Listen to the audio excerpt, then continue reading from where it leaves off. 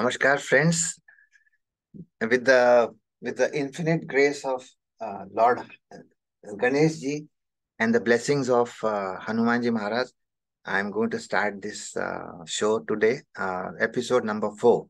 So let me share with you the screen so that I can make uh, some sense in what I am talking to you. Okay, okay. So I'll just.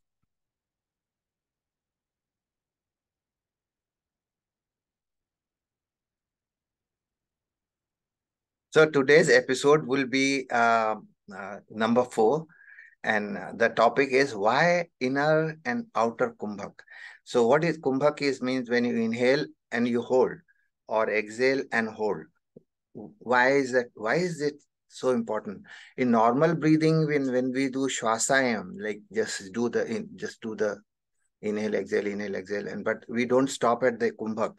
We never stop at kumbhak. And the kumbhak is that holding part is absolutely minuscule, very few femtoseconds only. So that is not very healthy breathing. So that's what we will be talking about today. In episode 1, we discussed and established that Hanumanji is our breath, right? In the episode 2, we discussed how to read Hanuman Chalisa. What are the matras? The 4 matras inhale, 4 matras hold, and 4 matras exhale, and 4 matras hold. That is the one that is how we have learned how to read Hanuman Chalisa. Remember, not chant, read Hanuman Chalisa. And in the 3rd episode, we learned how to synchronize our breath when we read and listen and breathe the Chalisa way. So we did that. So the Chalisa breathing is, as you have already seen it in this 2nd episode, that you do the inhalation. First of all, the lung is empty. Then you do the inhalation. Let me get the point. So you do the inhalation and fill your lungs with air, right? At this point, there is a retention, which is called Antar Kumbhak or Inner Kumbhak, you call it, right? You feel. So this is the actual doorway to consciousness. They say na Ram Duare Tum Rakhware. This is Hanumanji. This is Hanumanji. And this is the doorway he is guiding. He is guarding this doorway. Which doorway? Doorway to Ram. Right? Ram is what? Consciousness. Okay. And then you exhale and hold. So these two places where the holding is happening is the real power of our breath, actually. This is where creativity and everything else happen. We can do outer things as well as inner things, inner strengthening. How does that happen? I'll share it with you. So what good is living long life and being sick or infirm? That's what Hanuman Chalisa does in enhance your life. It is clear cut, because what happens is we are breathing less per minute. So instead of 16 breaths of 20 breaths per minute, you are breathing 2 breaths per minute. So you are extending life, and it has been scientifically shown that there is an increase in telomerase length of the chromosome, and that is the determining factor for whether the cells will continue to multiply or they will collapse and die. Now, Tulsidas ji gives us an assurance that you will live long, healthy, and without any affliction. And that's why he says, Nase rog hare, Nase rog hare, sab pira, Japat nirantar hanumat bira. This is what he says. So how does that happen? Now, whosoever has lifted any weights know very well that when you lift weight, heavy weight, you do the deep inhalation and hold. This is the way you do it, right? You cannot exhale and hold. You have to inhale very heavily and then you lift it. Suddenly you get this abdominal muscles become tight. And that is the tight means this portion of Manipura chakra gets activated now. And that is the power that you are getting. That is Vishnu chakra, actually. They call it. Manipura chakra is called Vishnu chakra. So, which is Vishnu is nothing but Ram only, and Ram is nothing but consciousness. So that is the gateway to consciousness. Okay, so when you do this, that is exactly what you do. You inhale and hold, and I'm sure you have seen Hanumanji like that. So he must have done the same thing. Any outer uh, action which requires tremendous strength is only possible when you do deep inhalation and hold. Okay. And Hanumanji must have done the same thing. I think he must have did one breath and that's it. He went all the way to Lanka with that mountain. So, so all outer work requires you to inhale deeply and hold. Okay. So whatever yogasana that we are doing, all the backward bends, right? All the backward bend like that. Wherever you do so you always inhale wherever you do backward bend, Bhujangasana, all the several asanas are there. And Anjaneya asana is one of the most fascinating asanas. I'm really happy about the person who visualized Hanumanji like this. And that's exactly why his asana is known as Anjaneya asana, where you get all your seven chakras activated in one go. That's the beauty of Anjaneya asana, right? So to strengthen the inner mechanism, now this was about the external actions which require tremendous strength. You have to inhale and hold. But what about the exhale and hold? What happens? Inner mechanisms. So I am going to share with you some. This Mahamudra is one of the ultimate Kriya Yoga posture in which three locks, the Vishuddhi lock, Manipura lock, and Muladhara lock. Three happens simultaneously after you exhale. So you take inner breath, inhale it big time, and exhale, completely exhale, and then you keep bending. So when you bend, more and more air goes out from your nose. And then what you do, you touch your head to the knees, which means even more tight. And then you hold, give the lock, all the three lock, Vishuddhi lock, Manipura lock, and Muladhara lock. This is how you do this. And then there is another one after doing the left and the right, and then you sit down in Padmasana and you touch your forehead to the floor and again do the lock after exhaling. This gives you tremendous inner rejuvenation, inner body rejuvenation happens. And I'll tell you, and there are so many scientific papers that have come up with now during this process, what happens is you exhale and hold, which means, and I mean, we can do 40-second hold. I could do that much, but it takes a while to practice that to get to that point. But 20-second, 10-second, whatever is possible, it is good. So gradually it becomes like that. What it does is, how does that help you in exhalation and hold, or Bahya Kumbhaka in our body work? So I'm going to share with you several papers in which the Nishesha Rechika means Nishesh means completely exhale, and Rechika means hold, right? Completely exhalation and hold. And what does that do? It creates intermittent hypoxia. Intermittent hypoxia means less oxygen in the blood, just a little bit carbon dioxide more. That's what is hypoxia, right? Now, hypoxia is known to regulate hematopoietic stem cell niche. Hematopoietic, don't worry about this complex name. Hematopoietic means that inside the bone marrow, in the hollow of the bone, that place, there are some cells which are producing blood throughout our body, right? So that particular niche gets activated by what? Hypoxia. And what is caused by which causes hypoxia?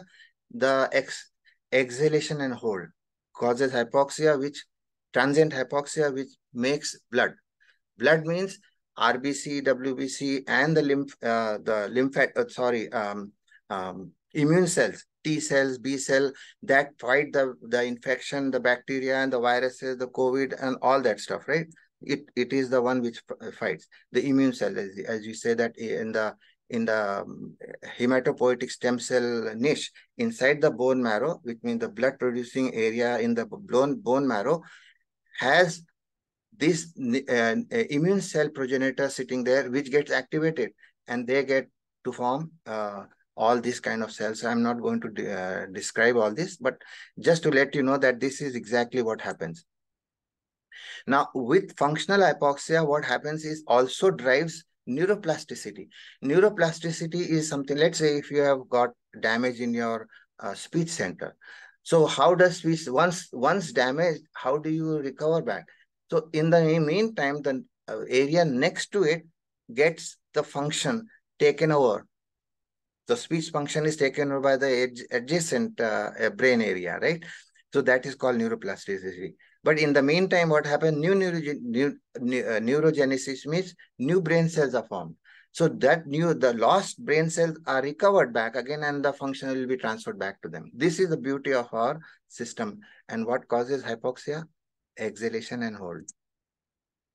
So hypoxia causes to release of several hypoxia-inducing factors, which are known to be very neuroprotective agents in Alzheimer's disease. This is the very fantastic review article I found, and it is how neuroprotection happens because of those hypoxia-inducing factors is amazing. And that hypoxia-inducing factor is created by what? Created by exhalation and hold. Remember that. So also it forms bones. Chondrogenesis is nothing but bones. So the bone density, it has been shown this. If the PCO2 means partial concentration of oxygen is higher, then the bone density is 22. It is lower. But if it is lesser oxygen, then it is more, right? That's what it is. Now, hypoxia also makes cardiomyocytes. Cardiomyocytes in the muscles, those cells which make the muscles of the heart. Cardiomyocytes. Those myo means muscle, cytes means those cells which make the muscles of the heart, right? That's what it is. So it also makes that. So no wonder the exhalation and hold is so fantastic. So I'm going to give you a one slide summary of all the so-called good functions that that exhalation and hold does. Is this? So exhalation and hold increases. There is a transient hypoxia, which means transient increase in the blood carbon dioxide level, right? That blood carbon dioxide level triggers some hematopoietic stem cell niche and causes new blood cells and immune cells to be formed. Then it promotes also neuroplasticity, which means if the brain cells, some of the areas of the brain is kind of dead or something, so the lost function of that area is taken over by the adjacent adjacent brain area. And also it causes neurogenesis and new brain cells are formed. And it also affords neuroprotection, right? And then it also promotes chondrogenesis, meaning new bone formation and heart muscle formation. So these are some of the things that science has finally proven beyond shadow of doubt. And that's why the whole idea of yogic neuroscience means how our yoga does what so many million years ago they have figured out what this kind of things do. And no wonder they were promoting ancient rishis stress the importance of going to Amarnath, Badrinath and Kedarnath Yatra. Why did they do that? Have you ever asked this question? It is not God. I mean, God is okay. But it is for your own benefit, because what has happened now, you have got the God here inside here. If you have brought Hanumanji as in you, the breath is Hanumanji in you. How is that breath helping you is important. The Rishi said, okay, since you have faith in God, okay, go ahead and find God there. But what actually it does was, old age, after 60 people have, several people fall right? Several people have low immune system. They get infected with some disease. Something happens. Heart challenge happens. Immune function is bad. Bones, bone density, brittle bones happens. So what they do is, okay, even though you are 60 years old, go to Badrinath. What happens when you come back? You don't have any of these challenges. This is the best part. Why? Because there is, by default, there is less oxygen there. By default. So less oxygen means more carbon dioxide in your breath. So you automatically will inhale deeply.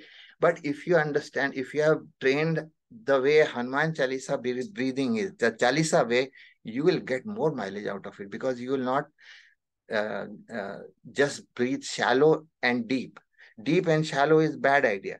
You have to deep, hold, exhale, hold. This is the right way. So when you go there, this is what they were basically wanting you to experience, and come back home, no complaint, no backache, no leg ache, no cold, cough, nothing. Every no blood pressure also.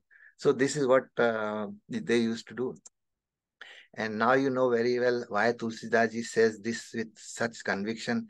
Na se rog hare sab pira japat nirantar hanumat bira जो यहाँ पढ़े हनुमान चालीसा होए सिद्धि साखी गौरी सा. Conviction. Look at the conviction. Nase rog hare sab pira. Sab, everything, all the pira, all the rog. If you are suffering with stuff, go to Mount Everest. I mean to say, go to Badrinath, and you'll be fine when you come back. So that's what it is all about. And it is confirmed that Shivji is the witness to whatever his Tulsidaji is saying. What is Tulsidas saying? Nase roga hare sab pira. Japat nirantar Hanumat. What is Hanumanji? Japat nirantar means being aware of your breath, inhalation, hold, exhalation, hold, inhalation, hold, exhalation, hold. This is what Japat nirantar Hanumat bira. Nice that you all came to show to this episode. And please, I really beg you to subscribe and share and like this presentation. If you have thus far liked it, I hope you have liked it. And press the bell icon, right? And to be very honest with you, there is something very exciting coming up next. And this is the next episode 5. I'm just giving you just a brief teaser here. Most people know what is Hanumanji. He is also called Panchmukhi Hanumanji. But Panchmukhi Hanumanji is outside. What about inside? That breath. How does that breath, which is Hanumanji now, in our being, how that breath becomes 5? Panch Prana, right? How that transference happens. That's what we'll discuss next time. Thank you. Okay, there it is. Stop share. Thank you. I really appreciate and look forward to seeing you in the next episode.